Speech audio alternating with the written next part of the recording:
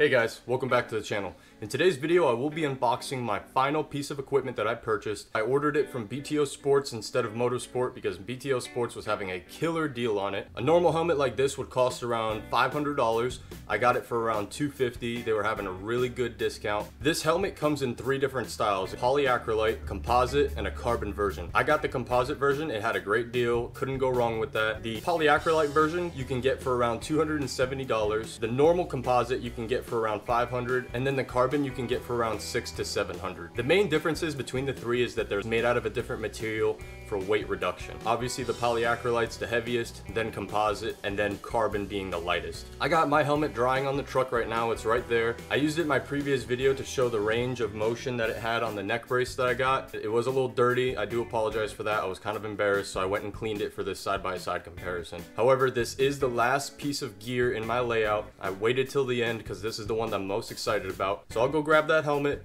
I'm gonna grab my old helmet. I'm gonna grab the goggles, and I'm gonna grab the helmet box because there's gonna be a lot in this video that I'm gonna be doing. Super stoked.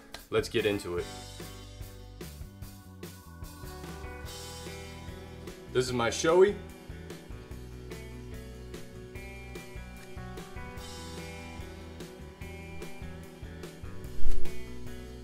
Really nice helmet. My dad got it for me for Christmas one year and I loved it. I've had this helmet for about 5 years, but I think it's time for an upgrade, and Shoeis are a little bit heavy.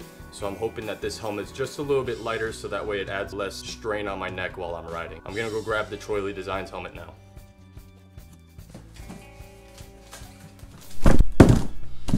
All right, grab my knife real quick.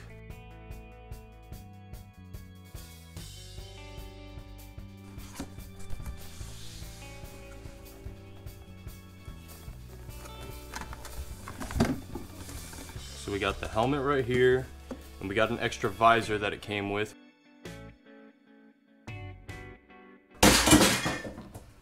All right, in the bag, it's already way lighter than this. This feels, I'd say, about 25% lighter than this one. Before I get into the helmet, I want to check out this visor, see what it comes with.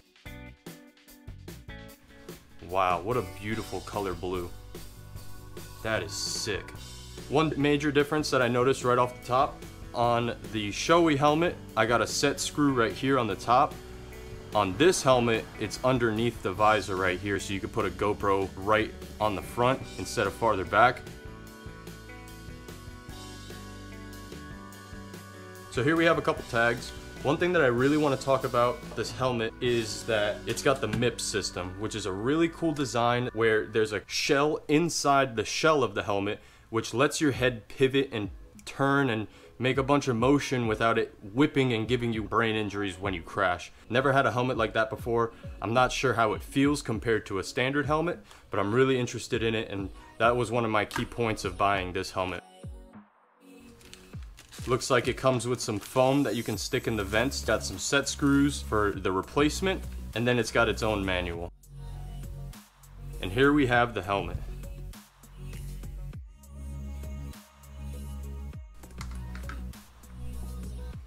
That is sick. What a nice looking helmet. Super clean, super light.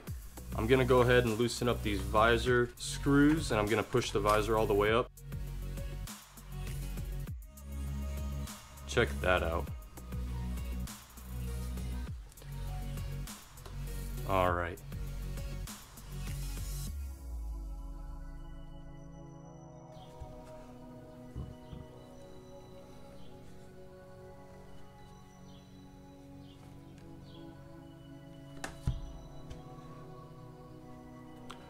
Alright, so right off the bat that I noticed, the top of the helmet's really nice and smooth. The visor is really nice and sturdy. It's got plastic set screws just in case if you crash, it'll rip your visor off instead of whipping your head around. What I wish Troy Lee Designs did was, I saw Fox has these magnetic visor holders that with enough pressure, the visor snaps off without damaging it. I do like that Troy Lee included a separate visor, but they could just get rid of this and put the magnetic set screws in there just to prevent that from happening. The front of the visor is really aggressive looking. I'm not a fan of the snout that Troy Lee Designs has, but it looks really, really cool, not gonna lie. So underneath here, you can see that yellow liner on the bottom. That's your MIP system itself.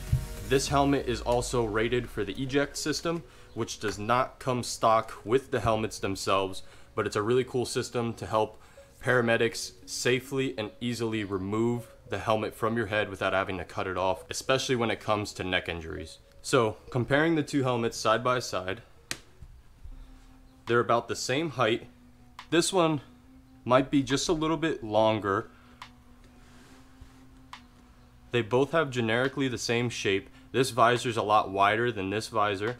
Like I said earlier, there's a lot more exposed up here than here. So for these, I had a couple off-road lights for when I did 24-hour races, but you can see how far back on the helmet I had to put them. Here I can stick one right here, right on the front, and it's already 2 to 3 inches more forward than the Shoei, which I really like. I hate that the tab is right here and you have to put GoPros so far back. I will be making a video on how to attach a GoPro to your helmet. I have a really cool method of how to do it, and I'll walk you guys through that in another video, so stay tuned. I think the Shoei has a lot more of an aggressive front to it. I think it's super neat. However, the visor does stick out a little bit farther too, so pushing it upwards all the way does not get that visor out of your view, I think. This visor is a little shorter, and I can already see just by the way it looks that it will not be interfering with my vision.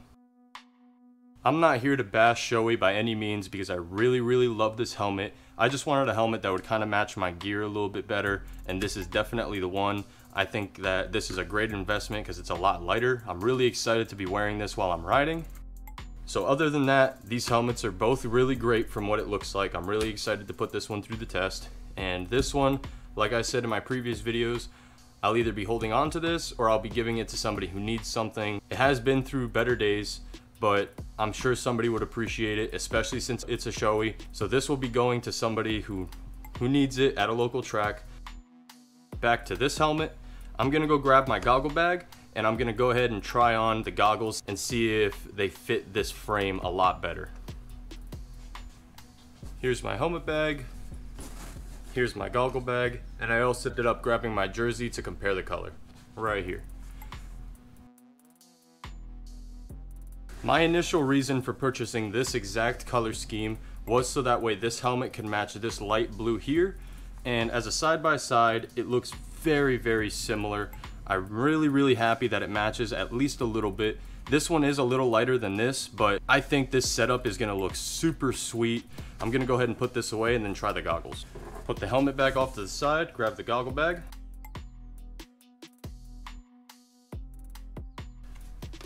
I don't really like this color scheme too much, but like I said in my previous video, I did order another pair of Armegas that I will be doing an unboxing for.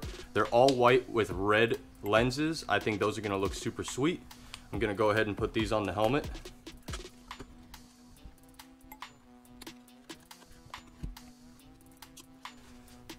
That looks absolutely sick. These goggles fit almost perfectly in this helmet. You can see the out triggers right here. They got like 1/4 of an inch on both sides where they're short, but these goggles fit this helmet beautifully and they look absolutely sick.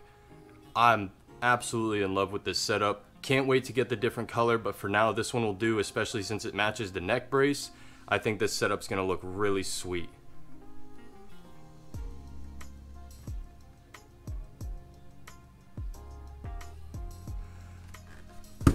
I'm gonna go ahead and pull those goggles off for now. Now let's see how it fits inside the helmet bag.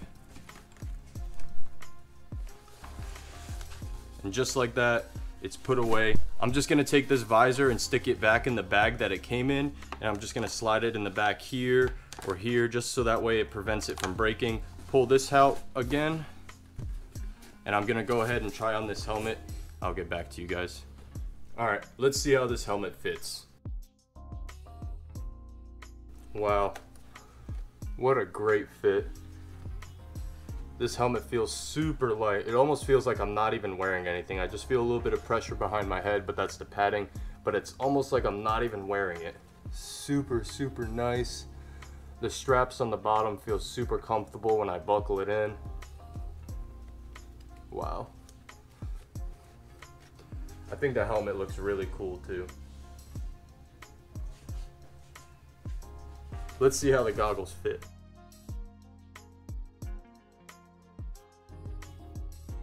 That is absolutely insane. They feel super good. I can't even see the frames no matter how high or how low I look.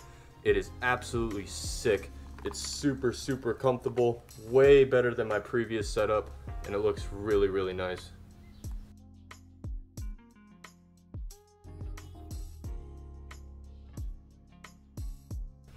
And that right there is the SE4 composite helmet by Troy Lee Designs. I'm gonna go ahead and put this and this up, and I'll get back with you guys in a second.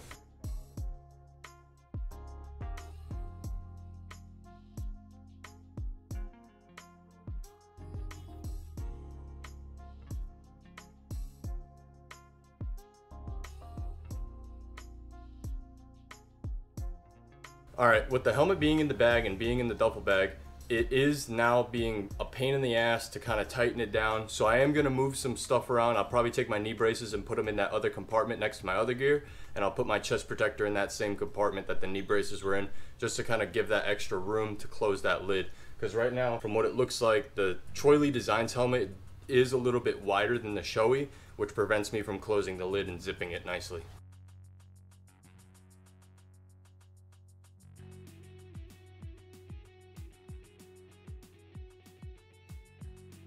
Oh man, it's hot.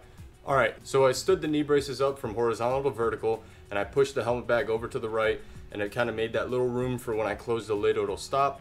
There was about a 6-inch gap that I couldn't get the zipper to go, but the bag comes with these buckles.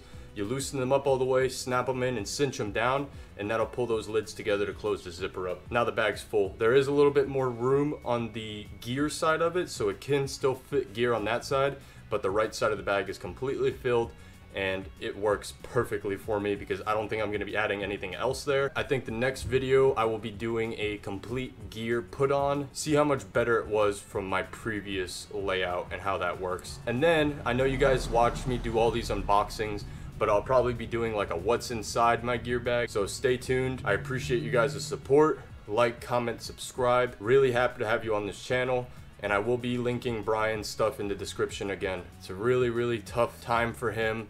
He is also a sponsored rider with many people, and I'm really, really happy for him. He needs to keep it up. Just because cancer's there doesn't mean he can't recover and keep doing what he loves, and I fully support it. I will be doing a video sometime this year, probably. Him and his buddies are gonna take a road trip from Pennsylvania. They're gonna drive down to Texas, stay with me for a weekend, so I'll be able to go riding and do a couple moto vlogs with them. And then they're gonna be making their way to California, where they're gonna be doing some more riding. And then on their way back, they're gonna stop by with me again, and we're gonna go do some more things. Really excited for them to come down. I can't wait to show them the gear that I have. I'm sure they're gonna be really stoked. And like always, thank you guys, and you guys have a good one.